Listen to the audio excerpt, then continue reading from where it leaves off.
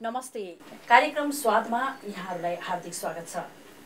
दर्शकवृन्द, हामीले यस कार्यक्रममा यहाँहरूलाई विभिन्न खानाका परिकारहरूको बारेमा जानकारी दिँदै आएका छौँ र यस कार्यक्रममा हामीले कहिलेकाहीँ प्रतिष्ठित र चर्चित प्रख्यात र कलाकारहरूलाई हामीले यस कार्यक्रममा पनि समावेश गर्ने गरेका छौँ र आज हामीले यहाँको अगाडि लिएर आउँदैछौँ यस्तो प्रख्यात चर्चित गायिका र उहाँले आज हामीलाई खानाका परिकारहरू बनाएर देखाउँदै हुनुहुन्छ र उहाँ को हुनुहुन्छ यहाँलाई म एउटा गीत प्रस्तुत गर्नेछु।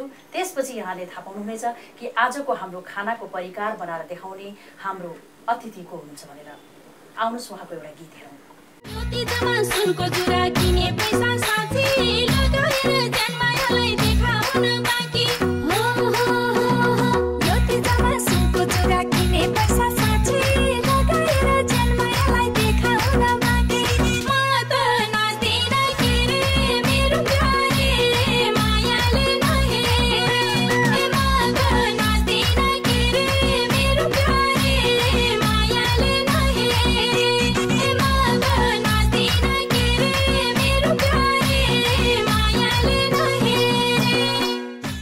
यो गीत हेरिसकेपछि यहाँहरूले थाहा पाइसक्नु भएको होला कि आजको हाम्रो अतिथिहरू को हुनुहुन्छ भनेर। हो दर्शकवृन्द, आज हामीले एकदम प्रख्यात र चर्चित गायिका कोमल ओली र उहाँको साथमा आज हुनुहुन्छ हामीसँग प्रज्ञा सरज र उहाँलाई आज हामी यस कार्यक्रममा स्वागत गर्न चाहन्छौँ। नमस्ते। नमस्ते, धन्यवाद। कोमलजी, यहाँहरू आज जुन हाम्रो यस कार्यक्रममा सहभागी हुनुहुन्छ होइन, पक्कै पनि हाम्रो यो कार्यक्रम त खाना सम्बन्धीको कार्यक्रम हो। आज यहाँले हामीलाई खानाहरू पकाएर देखाउँदै हुनुहुन्छ, तर त्योभन्दा पहिले हामी केही कुराकानी गरौँ। यहाँको अहिलेको गीत जुन चर्चामा आइरहेको छ होइन, र पक्कै यो हाम्रो तिजको लागि यहाँले हामीलाई पस्किँदै हुनुहुन्छ होइन, र यो गीत अहिले हामीले देखाइ पनि सक्यौँ दर्शकहरूलाई। कस्तो खालको गीतहरू हो र यसले के म्यासेज दिएको छ? कुनै पनि गीतहरू यहाँको म्यासेज जाने खालकै हुन्छ होइन, यो गीतले चाहिँ के म्यासेज दिएको छ? यो गीतले चाहिँ इन्टरटेन दिन्छ, इन्टरटेन गराउँछ सबैजनालाई। बहिनीको र मेरो गीत हो र यसमा चाहिँ एक नारायण जिल्लारीले शब्द र लय एक नारायण जिल्लारीको र एकदम मेलोडियस छ। दिदीबहिनीलाई एकदम नचाउँछ अनि श्रीमान श्रीमतीको बिचको सम्बन्धको बारेमा छ, दुईजनाको माया प्रेम कस्तो हुन्छ भन्ने कुरा।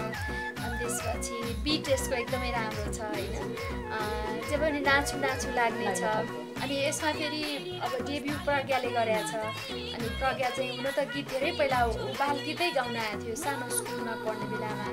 त्यसैले गर्दाखेरि त्यो सानोमा हुँदाखेरि उसले धेरै कलाकारहरूसँग गीत गाइसकेको छ। प्रज्ञाले स्वर्गीय पाण्डव दाईसँग, राम थापाज्यूसँग, नारायण पाण्डेसँग गीत गाइसकेको छ र चाहिँ उसले बिचमा चाहिँ छोडेको थियो घर गृहस्थी। अहिले चाहिँ अब दिदीसँगै नै जोस् दुवैजनाले धेरै वर्षपछि सँगै गाउँदै हुनुहुन्छ होइन। हामी दुवैजनाले सँगै गायौँ र सँगै गीत एल्बम बजारमा गीत आइसक्यो र अब यो तिजको बेलामा दिदीबहिनीहरूलाई खुब नचाउँछ। यो जोस् घर घरमा घन्किने भयो। घन्किन्छ होला। कोमल ओलीको गीत तिजको समयमा कोमल ओलीको गीत भएन भने पक्कै फिका हुन्छ।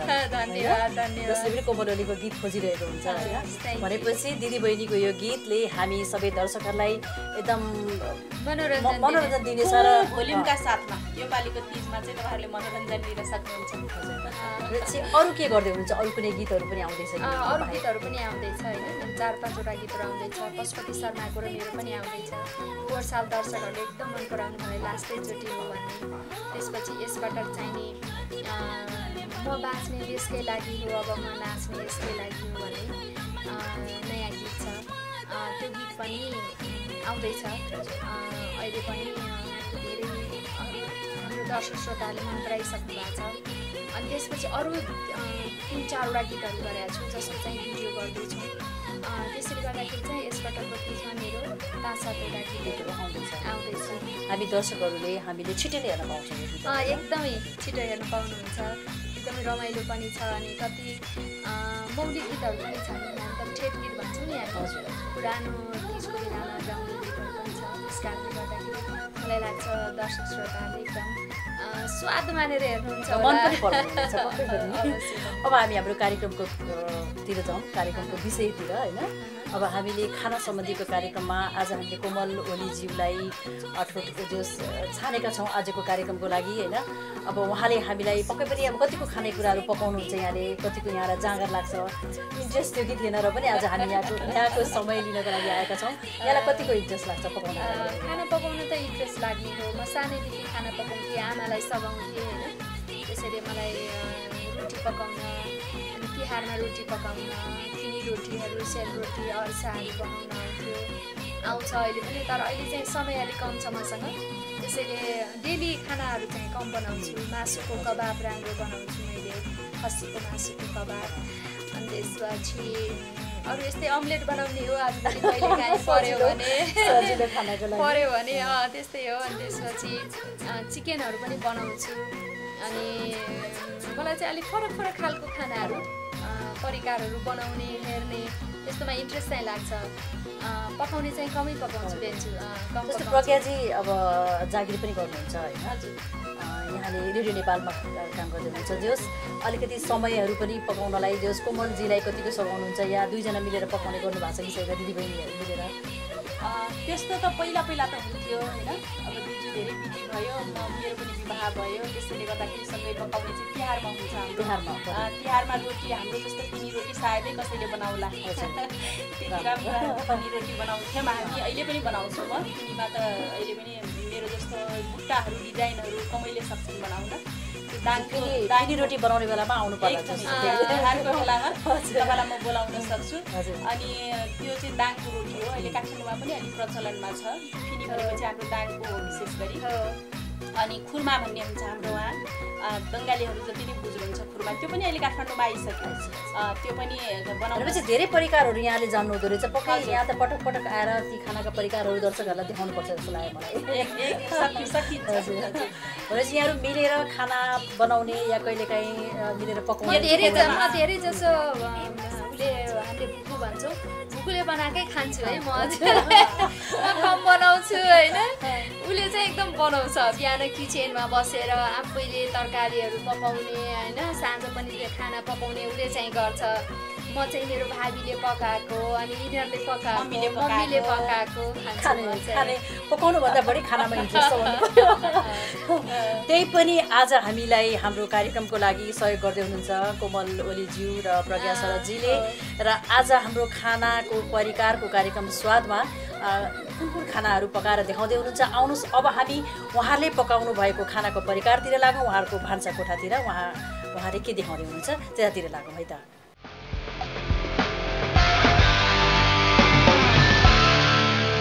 दर्शकवृन्द, अब हामी गायिका कोमल ओलीज्यूको भान्सा कोठामा आइसकेका छौँ र आज उहाँले के खानाका परिकारहरू हामीलाई बनाएर देखाउँदै हुनुहुन्छ, हामी उहाँसँग जानकारी लिउँ। मैले पकाएको खानेकुरा तपाईँहरूलाई कतिको स्वाद लाग्छ त्यो त खाएपछि थाहा हुन्छ। तर आज चाहिँ बेन्जुले चाहिँ मेरो स्वाद लिनुहुनेछ। र आज चाहिँ हामीले दुईवटा डिस बनाउँदैछौँ, म र मेरो बहिनी प्रज्ञाले।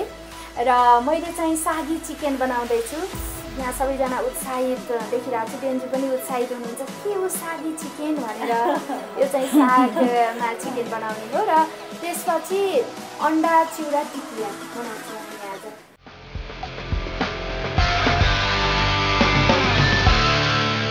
सागी चिकन बनाउने सामग्रीहरू: फर्सीको मुन्टा 1.5 पाउ, चिकन 200 ग्राम, गोलभेडा 2 वटा, अदुवा लसुन पेस्ट 1 चम्चा, जिरा धनियाँको धुलो 2 चम्चा, प्याज 1 वटा, मेथी आधा चम्चा, हरियो खोर्सानी र रातो सुकेको खोर्सानी 1 चम्चा, बेसार स्वाद अनुसार, नुन स्वाद अनुसार।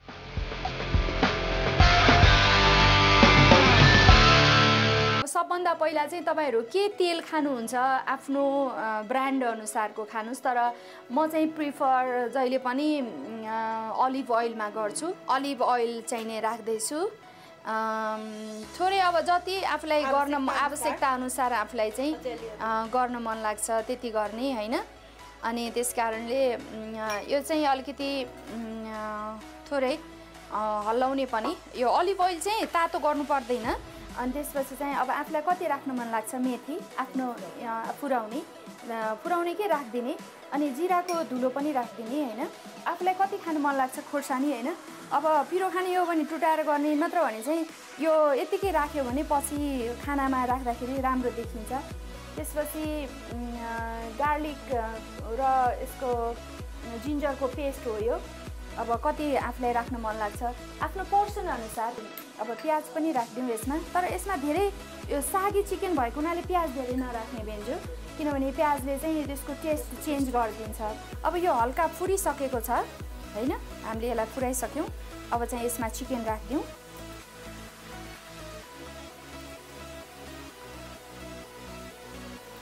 यो चाहिँ बोनलेस चिकन भए पनि हुन्छ होइन, बोन भए पनि हुन्छ है, आफ्नो टेस्ट अनुसार। यो बोनलेसै हुनुपर्छ भन्ने छैन। चिकनलाई अलिकति थोरै टाइम बढी लाग्छ भने सागलाई चाहिँ अझ थोरै समय लाग्छ होइन पाक्नको लागि। अनि त्यस कारणले गर्दाखेरि चाहिँ साग चाहिँ हरियो हरियो नै राम्रो। कहिले कहिले हो, उसले नै मिठो बनाउँछ है। मेरो खाना खासै यहाँ मेरो घरमा खासै प्रशंसा हुँदैन। पहिला धेरै बनाइसिन्थ्यो होइन, अनि खाने मौका पर्थ्यो। अब धेरै बिजी भएर पनि होला टाइम छैन बनाउनलाई होइन खाना बनाइराख्ने। अनि तर जब बनाउने हो तब बनाएको बेलामा चाहिँ मिठो हुन्छ, एकदमै मिठो हुन्छ। तर एकदमै कम बनाउनु खाना चाहिँ टाइम छैन नि त बनाइराख्न। यो अलिकति हामीले फ्राई गऱ्यौँ चिकन फ्राई गरेपछि त्यो चाहिँ अलिकति ब्राउन पनि भयो, ब्राउनी भएको छ। त्यसलाई चाहिँ अब बेसारले अलिकति यसलाई अझ कलरफुल बनाऊ। आहा रमाइलो लागिरहेछ बेन्जु।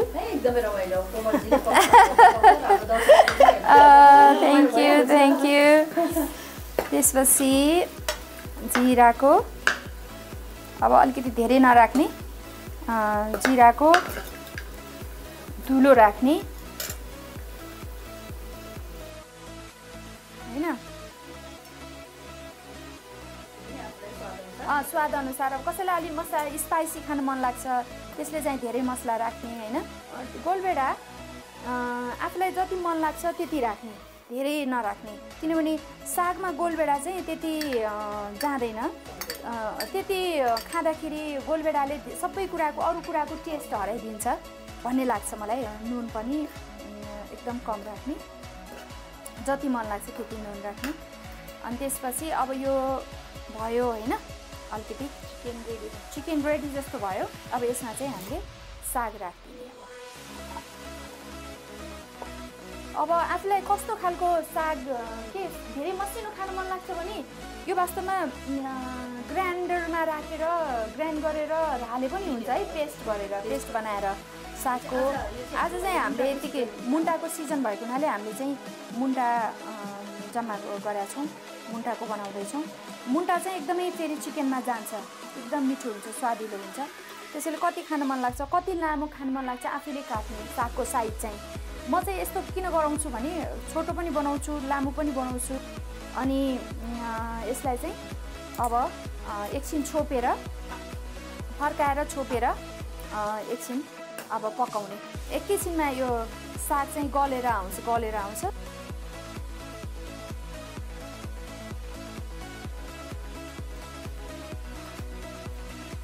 हामीले चाहिँ अब यसमा मुन्टा राखेका थियौँ होइन, यो सागी चिकन अब तयार भइसक्यो, लगभग पाकिसक्यो।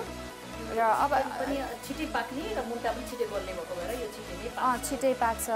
र चाहिँ आफूलाई अब अलिकति ग्रेभी खान पनि मन लाग्न सक्छ यसमा होइन। ग्रेभी खाने हो भने चाहिँ अलिकति टमाटरको पेस्ट राखे पनि भयो, अथवा अलिकति पानी राखे पनि भयो होइन, भुजासँग खानलाई के चिकनको। अनि त्यो सागको रस पनि हुन्छ। हामी चाहिँ आज चिउरासँग खाने भएको हुनाले मैले चाहिँ अलि ड्राई जस्तो मात्रै बनाएको छु। यो पाक्दैछ होइन, सकिनै लाग्यो। अब पाकिसक्यो भन्दा पनि हुन्छ यो चाहिँ। अनि म त मेरो बानी यस्तो छ बेन्जु, फेरि खाना बनाउँदाखेरि एकदम गीत गाउँछु कि। म त खाना बनाउँदाखेरि भाँडामा सफा गर्दाखेरि जे गर्दाखेरि म गीत गाउँछु क्या, फुलमा पानी राख्दाखेरि होइन। म त नाच्दिन के रे मेरो प्यारे मायाले नहेरे, म त नाच्दिन के रे मेरो प्यारे मायाले नहेरे। अब यसमा राखिहालौँ कस्तो हुन्छ हेरौँ। पाकिसक्यो। अब यसलाई मुन्टा पनि हामीले धेरै गलाउनु पर्दैन पर्दैन जति आफूलाई कस्तो खान मन लाग्छ त्यस्तो गरेर राख्ने अनि त्यसपछि यो लामो लामोहरू चाहिँ अलिकति देख्ने गरेर राख्ने हैन साग चिकन राख्ने त्यसपछि चाहिँ त्यसमा म बेन्जुको लागि तयार गर्दैछु चिउरा कति खाने बेन्जु हैन थोरै खाँदा हुन्छ चिउरा चिउरा चाहिँ राखिसकेपछि आफूलाई अब यसमा फ्रुट्स राखेर खान मन लाग्छ भने पनि ठिक छ गार्निसको लागि हैन अलिकति यसो सजाउँदाखेरि राम्रो देख्छ भनेर अनि खाँदाखेरि पनि हेल्दी चिज हो नि हैन हामी हेल्दी फुड भयो हामीले चाहिँ धेरै जति सक्यो हामीले हेल्दी फुड खायो ग्रिन सलादहरूलाई बढी प्राथमिकता दिन्छ म चाहिँ खाने नै धेरै ग्रिन सलाद हो अब यसमा चाहिँ हामीले चिउरा चिकन सागी हैन राखिसक्यौँ सागी चिकन भन्दा हुन्छ बेन्जु यसको नाम चाहिँ सागी चिकन हो धेरै चाहिँ यो जापानमा कोरियामा खाने चलन हुन्छ हैन तर नेपालमा पनि अहिले खाने आएको छ घर घरमा हामी यस्तो खानेकुराहरू खायो भने चाहिँ एकदम हेल्दी फुड हो यो मासु मात्रै खाने पनि त्यति राम्रो हुँदैन मैले यो बेन्जुको लागि तयार गरिसकेँ चिउराहरू थप्नुपर्छ कि यति भए पर्छ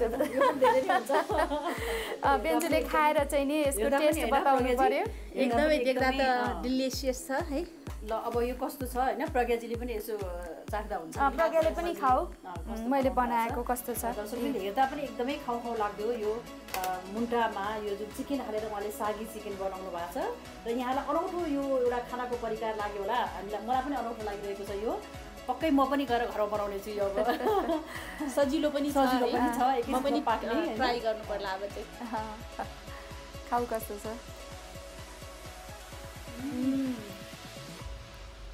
मिठो छ हो थ्याङ्क यू कोमल ओली यसको चाहिँ मैले दुईवटा फाइदा देखेँ जस्तो अब साग र चिकन छुट्टा छुट्टै बनाउनु परेन नि हैन एउटैमा कहिलेकाहीँ हामीलाई हतार हुँदाखेरि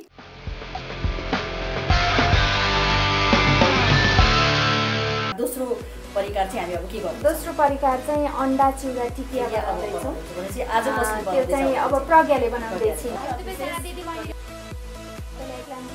Okay. 1, 2, 3, 4 म त नाच्दिन के रे मेरो प्यारे मायाले नहेरे ए म त नाच्दिन के रे मेरो प्यारे मायाले नहेरे यो हामीले तीजमा ल्याएको गीत हो यो वर्षको हामी दुईजना दिदीबहिनीको छ दर्शकहरूले एकदम मन पराइरहनु भएको छ युट्युबमा प्रज्ञाजीले आज हामीलाई अब दोस्रो खानाको परिकार अन्डा चिउरा टिकिया बनाएर देखाउनुहुन्छ आउनुहोस् अब हामी त्यो पनि सुरुवात गरौँ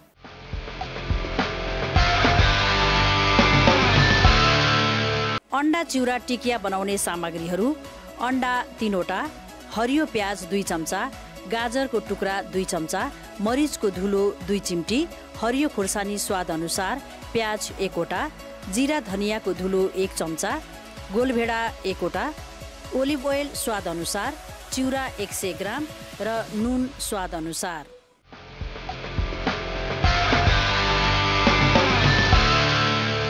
सबैभन्दा पहिला हामीलाई अन्डाको आवश्यकता पर्छ र यो बनाउँदाखेरि घरमा सजिलो पनि छ सजिलै उपलब्ध हुन सक्छ सबैको घरमा चिउरा हुन्छ अन्डा हुन्छ हैन अनि कामकाजी महिलाहरूका लागि बढी अझ सजिलो छ छिटो हुन्छ यो अन्डा चाहिँ अब आफ्नो फ्राई प्यान हेरेर हैन त्यसपछि खाने व्यक्तिहरू कतिजना हुनुहुन्छ त्यो हेरेर थोरै खाने कि अनि 2टा अन्डाको मात्रै पनि बनाउन सकिन्छ 3वटाको 4वटाको पनि बनाउन सकिन्छ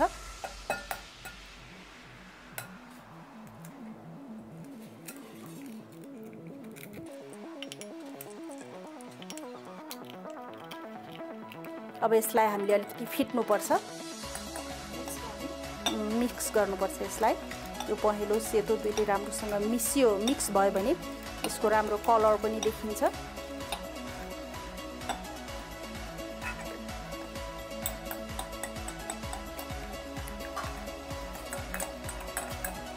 हामीले अब अन्डा फिटिसक्यौँ हैन अब यसमा हामीले आफूलाई टेस्ट कस्तो मन पर्छ हैन यो कसैलाई गाजर मन पर्न सक्छ अलि हेल्दी पनि हुन्छ किन अन्डा मात्रै खाने त हैन यसमा हामीले अलिकति अरू चीजहरू पनि मिसाउँदाखेरि अझ राम्रो हुन्छ भन्ने हिसाबले चाहिँ मैले यो गाजर राख्दै छु थोरै।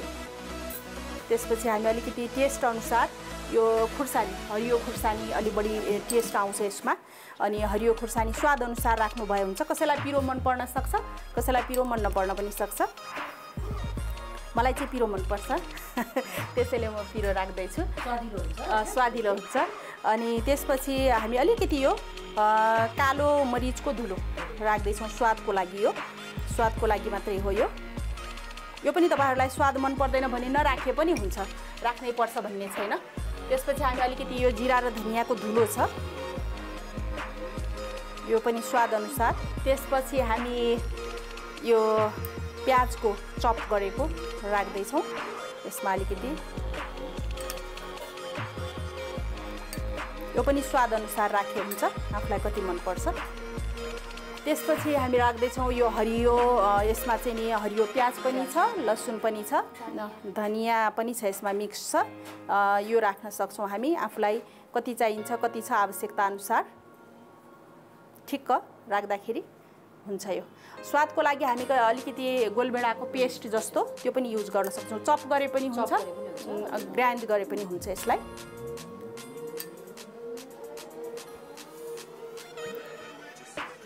स्वादको लागि हामी अलिकति नुन पनि राख्दैछौँ। नुन पनि स्वाद अनुसार कमै राख्नु भयो भने राम्रो हुन्छ मेरो विचारमा स्वास्थ्यको लागि। व्हाइट सल्ट, यो सेतो नुनलाई त्यति राम्रो पनि मानिँदैन हेल्थको लागि। बढी तपाईहरुले चाहिँ यो हाम्रो भन्छ नि कालो नुन, बिरे नुन, त्यो राम्रो मानिन्छ। पिङ्क नुन भन्छ अर्को, सिधे नुन, त्यो पनि युज गर्न सकिन्छ स्वास्थ्यको लागि।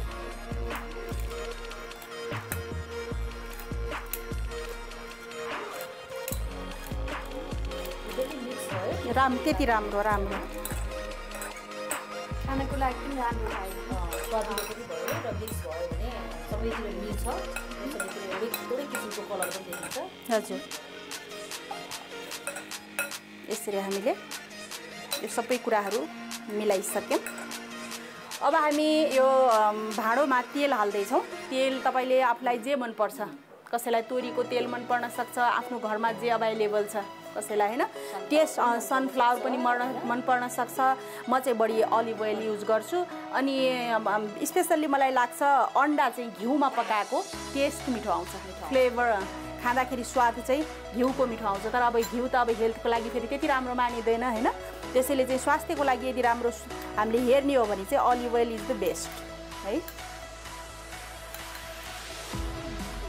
यो अब हामीले अलिकति अन्डा धेरै भए भएर 3-4 चम्चा जति यो अलिभ ओइल हाल्यौँ भने यो चिल्लो अलिक बढी भए पनि, अलिभ ओइल चिल्लो बढी भए पनि हाम्रो हेल्थलाई चाहिँ यसले खराब गर्दैन। त्यसैले यो धेरै तताउनु पर्दैन, अलिभ ओइललाई तताइराख्नु पनि पर्दैन। अब हामी यसमा हामीले अघि जो मिक्स गरेका थियौँ अन्डामा सबै चिज त्यो यसमा हाल्दैछौँ।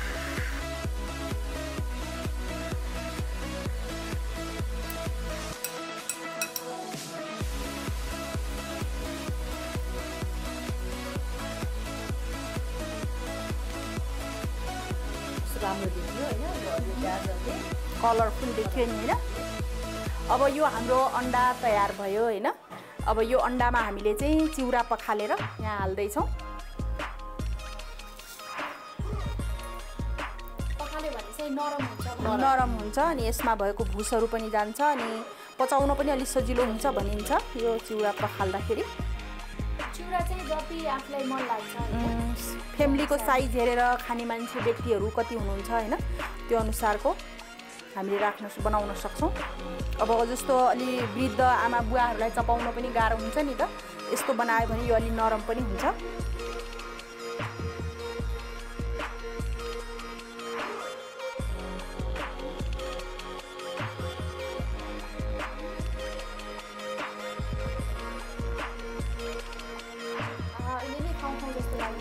है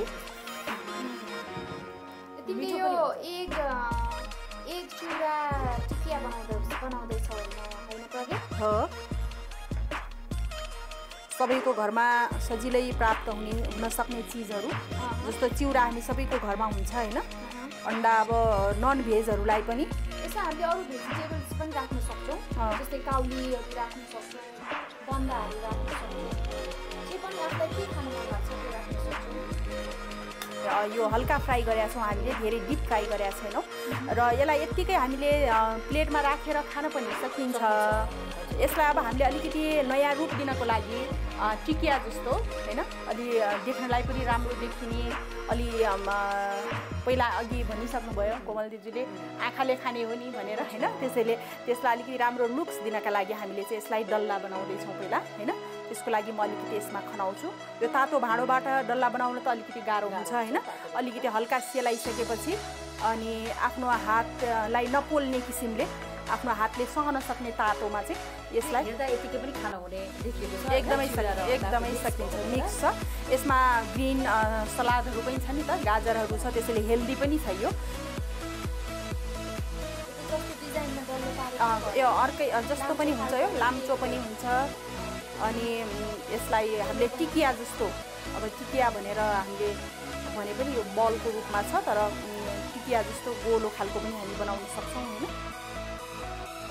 अनि यसलाई हामीले डिप फ्राई गरेर तेलमा नि, अब यो त हेल्थको लागि यो त राम्रो छ, नर्मल भयो। एकदम तारेको मनपर्छ भने यसलाई डिप फ्राई गर्न सक्नुहुन्छ।